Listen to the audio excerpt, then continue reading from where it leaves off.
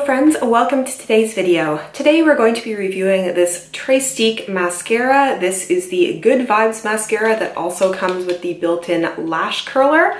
I received this in my June Boxyluxe and I have been testing this out for about a week now. Definitely enough time to give myself an opinion on what I think of this. I'm going to talk a very little bit about the brand, but then I'm going to tell you about this product. I'm going to show me applying it, both my first impression day and then also applying it today. And then I will give you my review on it, and there will be timestamps for everything down below. So I've talked about Trestique before on my channel, and I will link those videos down below. So those ones are probably a little in-depth than I'm going to get today. But the idea for Trestique is that everything sort of comes in stick form. So they have, like, you know, things that normally come in stick form, like brow products and eyeliners and lip liners, but they also have sort of stick products for your lips, like in lipstick. They have like a contour stick, but the other thing that they do is they have a built-in 2-in-1 where it's the product plus the tool. So on your contour, it's going to on the other side have a brush or a buffing sponge of some kind. You know, they tend to do that where they will put on a tool as well as the product itself. So in this case, that is how we ended up with the lash curler on here. So let's talk about this product specifically. This is quite large, and I just want to make sure you guys have an idea of how big this is. So I have here a Buxom, it's a travel mascara, but in terms of like the width of it, it's about the size of a regular mascara. And then, you know, we'll put it next to this one. So you can see the difference in how wide this is as compared to this product. And that's like that because they have to put the width of it there to have the lash curler. So just for an idea on the size of this. As far as purchasing this, it is going to cost you $25 US. So that means here in Canada, it will probably be in the low to mid 30s for this product. They do only seem to have one shade of this. It is black, but they do describe it as Icelandic Black Lacquer. And they say it's the first ever all-in-one curler and lash enhancing mascara for a curving, lengthening, and volumizing effect. They say that this curler and mascara combo defines and separates lashes, leaving them looking longer, more voluminous, and with an increase in curve up to 186%. Lasts all day with zero flaking or smudging and easy to remove. After one application of curler plus mascara, 100% of women said lashes looked longer and visibly lifted. I feel like that's probably everything you need to know about the product, so let me show you my first impression day. Okay, this is going to be interesting. Let me get you zoomed in so we can see what this does. I guess we are going to start with using this to curl my lashes, which is a little scary.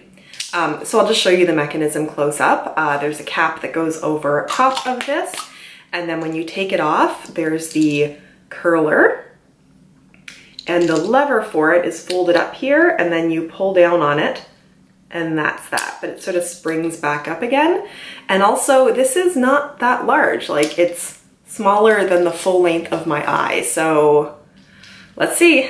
I honestly don't like the way it springs up because I feel like I have less control because I'm trying to make sure I'm not accidentally letting go of this, and it sort of levers in a funny way rather than actually getting it close to my eye. And oof, this feels very strange. I have used an eyelash curler forever. I'm very comfortable with a normal eyelash curler, but this feels like I don't know how close I'm getting it to my lashes. Okay, squeezing on.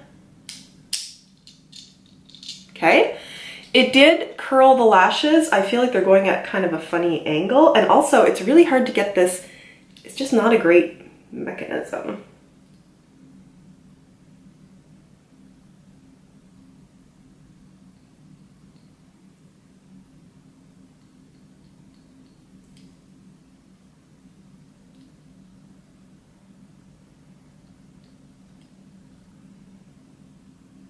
Okay, I sort of curled these lashes. They're not the curliest they've ever been. Let me maybe try to curl the tips a little bit more.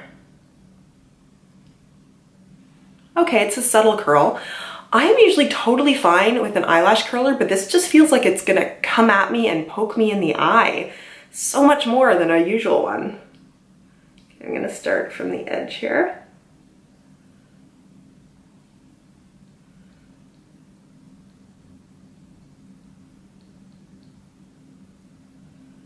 Okay, curled it a little.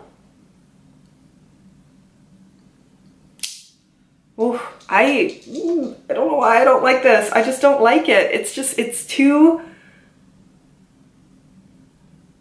much like I'm gonna poke myself in the eye with it. I just, like it's okay, it's doing its job. I will say though, that maybe it's just the way I'm holding it. I'm tending to press it against my face and I can see like there's a little bit of makeup on there. So I don't love that. Maybe I should be angling it up a little bit more, but it just feels like there's a lot going on. So I did get a little bit of a curl.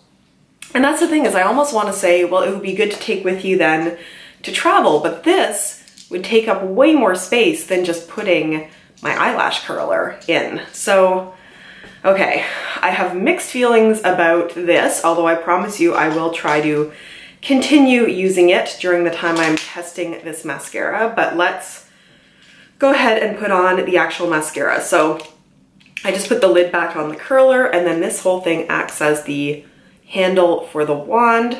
It appears to be a fairly straightforward bristle type wand with a sort of hourglass shape to it, which should be good for hugging close to the lashes. So let's give this a go.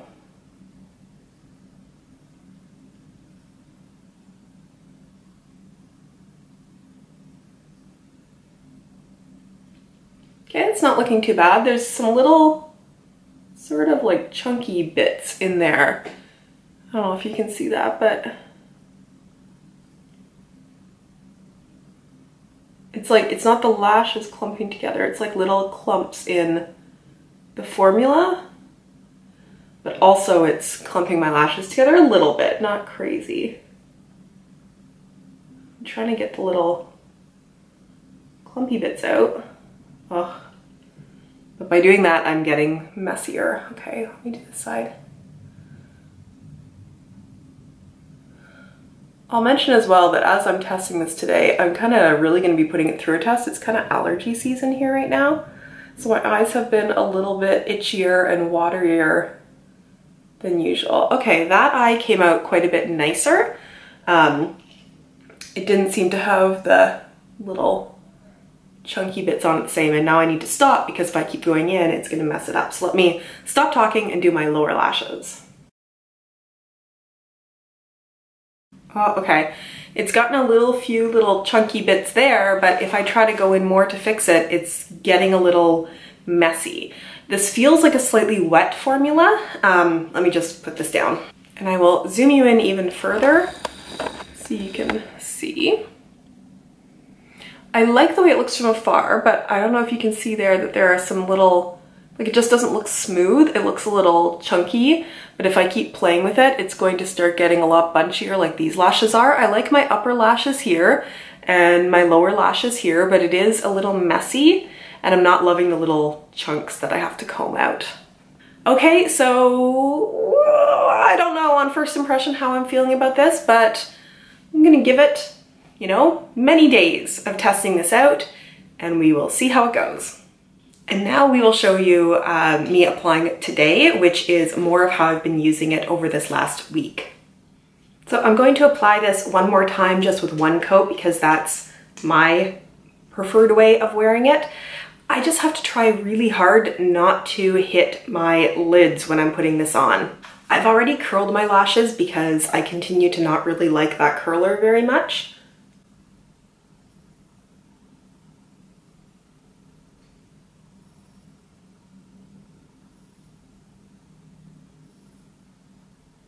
And again, I'm getting little sort of balls of product and I really want to keep combing to get them to go away, but then it starts bringing my lashes too spidery and close together. Okay, so I was very careful that time and I only got a tiny bit on my lids. So I'm sure most of you guys know this trick, but if you do end up getting mascara on your lids, and unfortunately if you've already put on your eye makeup, this is going to mess with that a little bit, so you'll have to do some touch-ups. But let the mascara dry down a little bit, and then when it is dried, you can take a spoolie and go in and sort of scrape it off your skin. It doesn't really hurt or anything, but a spoolie is a little stiffer, and you'll be able to sort of scrape away the dried up mascara without it smudging or anything. And I do find with this product, I've had to do that. If you watch my last Weight Watchers video that I posted, you can see that I accidentally got some sort of up here, and I didn't notice when I filmed that video. Unfortunately, you always notice everything in editing, not when you're actually filming, but that was from this mascara. I feel you may have started to pick up in the second application there how I feel about this. And I don't like it, and there's a number of reasons why I don't like it, but let's sort of walk our way through. Let's talk first about this whole idea about this curler being on here. Now, I guess I like the idea in terms of maybe this being better for travel, but this is quite bulky. And just for comparison, you know, a travel size mascara and a regular lash curler is not that much bulkier or hard to bring along. Like this, I almost feel like is more than this would be. And I like the idea of it, but I find the curler hard to use. And after that first impression day, I was trying to figure out why that is. And I realized that one of the reasons is when I am using a regular eyelash curler, I have the mirror in front of me, you put this on and you can still see through the curler. It doesn't feel like it's that close to your eye, and you still have a good idea of what you're doing because there's this space here that you can look through. When you're using this, you're trying to capture just part of your lashes in there because, you know, it's not a full length of a curler, it's about a half length of a curler, but you've got this big bulky thing getting really close to your eye and also blocking your vision. So it somehow feels scarier than using a regular lash curler, and also not as effective because you're only catching half your lash. So I was thinking, you know, maybe for travel, but as I just showed you, it's not that much better. And then when I was looking at this on their website, it also says that the length of time of this curler is designed to match the length of time of the product. So all that to say is they tell you when the mascara runs out, or I guess at 3 months, because most of us, I feel like, end up getting to the length of time where we're supposed to throw it out before we use it all up. You need to throw out this entire thing and then repurchase a new one. So it's not like you can take this curler off of here, buy just this component, and then put it all together again. So you're getting a fair bit of waste on here and making something that is usually a non-disposable product into a disposable product. So while I really like the idea of having something very innovative about the way the packaging is done, I just don't think it quite came together in a way where I find it to be any better or more convenient than just having a regular lash curler.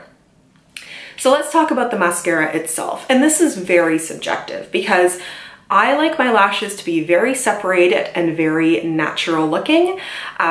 And that's not what I got with this. I think you saw my problem in both applications in that there's something in here where it's almost like there's little balls of that's not true. There's just, it kind of comes out a little chunky. And so I feel like in order to deal with that, you're trying to comb the wand through to get rid of those little bits. And then you're putting more and more product on. And the more of this product you put on, the more it clumps your lashes together into a very spidery kind of look, which is not what I enjoy whatsoever. And I find the wand on here to be really hard to control. The number of times I just hit my lid, like I've never had an application with this where I didn't need to do some cleanup afterwards. And hey, that's partly on me because, you know, I'm not like a great makeup pro or anything, but I did find this very hard to control and I didn't like the look that I ended up with. So while other people may really like the look, because it certainly does, especially if you use 2 coats, like you get length and it is impactful, but it's just not the kind of look I'm going for, but it may be for you. So while my review on the mascara is that it's a no for me, but you might like it, I don't know that anybody would really love the curling component of this, and I do think that it is very bulky for what it is. So for me, it's a no, unfortunately, but I would love to hear from you guys who get Boxyluxe, who have tried this out before. You know, were you in love with this? Do you love this kind of mascara or this one in particular? Let me know that in the comments down below. If you like this video, give it a thumbs up. If you've, I don't know where I'm pointing there. I'll point down here because usually that's where the subscribe and the thumbs up button is, so feel free to click on both of those. Thanks so much for joining me, guys, and I look forward to seeing you in my next video. Bye!